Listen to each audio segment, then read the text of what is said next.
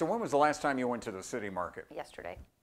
Well, our show just went there a week ago. If you were watching last week, you've Oh, already the been. catacombs. Yeah, we went to the catacombs, but I guess there's a whole lot more to the city market. Oh, so much stuff. You can get gifts. They have outdoor events. Always the food, too. Of course, yeah. At one time, they had a barber shop there, I know, because I got a little shave there one time. Well, Michael Atwood is going to show you what's there now, next.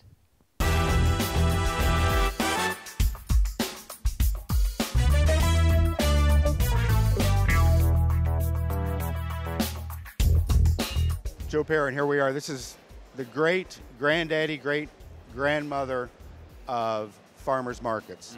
Yeah, here you're looking out at about 36 different merchants here in the city market doing everything from food to flowers. And again, because it's the city market, it's even broader than a farmer's market. Yeah, exactly. You know, we are open to everybody coming in here. You know, you can come, and we encourage people to come with work. We encourage people to come with a book. We encourage people to come after work to hang out. We have activations that people can do on nice days. We have bocce ball outside available, usually cornhole set up.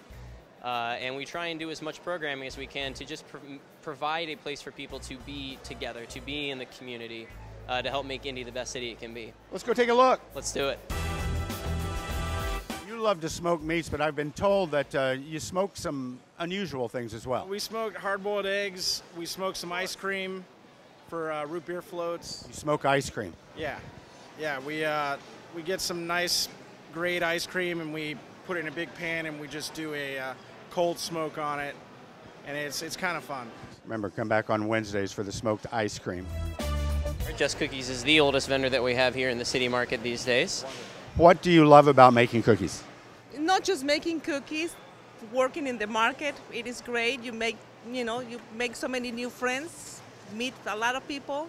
I love chocolate chip cookies. Chocolate chip, that is the most popular. And there's nothing plain about it, is there? No, nothing is plain. Now I feel bad. I'm eating in front of people. That's all right. You want a bite? I'm good. Now these fermented foods, it's one of those things before refrigeration. How did people preserve foods? How did they keep them healthy? This really goes way back thousands of years. Right. Yeah, essentially this was what people had in their root cellar or their cave so that they had food through the winter until they could start growing fresh crops again in the spring. Essentially is how this started. You know, the nice thing is that now in 2018, kind of science has caught up. We understand the magical little world of microbiotics that go on, and all of these things that we didn't know existed, you know, before the 1900s, and now we've been able to improve on all of these. So we have better texture, our flavors are better, we are able to source, you know, specifically what we want to get a specific result. So it's nice. Jeanette, the sign says the flower boys. It does. It does. I don't see any boys. Well, someone's got to run the show.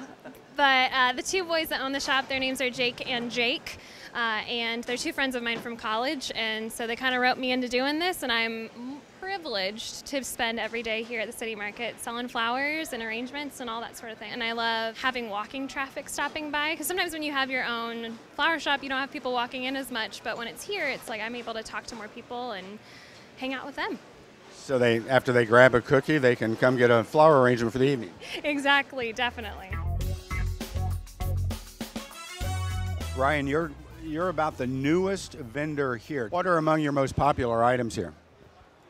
This is home. Indiana t-shirts, those are locally made, so those are really big. Rings, a lot of rings, just jewelry, and I try to keep a good variety. I think it's a good place for people to just come see what there is, and you never know what you might find. Joe, some wonderful jazz behind us. What experience at the city market would be complete without hearing a little bit of music?